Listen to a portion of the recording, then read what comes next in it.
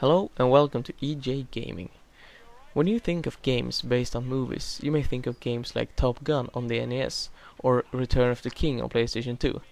And they all have one thing in common. They are not that good. However, there are actually a few movie-based games that are decent. A good example of a game like that is Peter Jackson's King Kong, the official game of the movie. It was released on November 22nd, 2005, and it was one of the games I played the most at that time.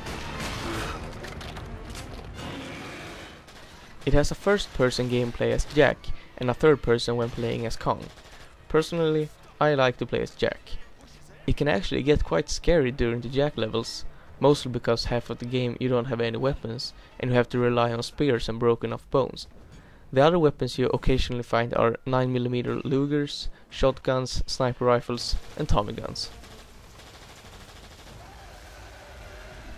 On the Kong levels you usually protect Anne from various creatures, such as giant bats and dinosaurs.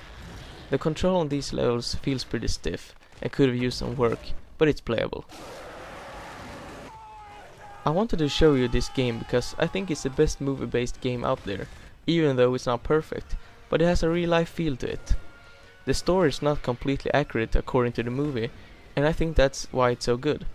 I'm not saying that the movie story is bad, but when making a game, you need a little freedom to work with.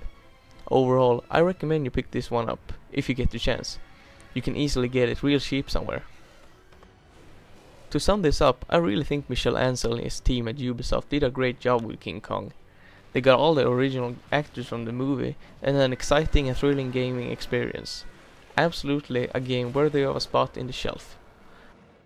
Until next time, have a nice day.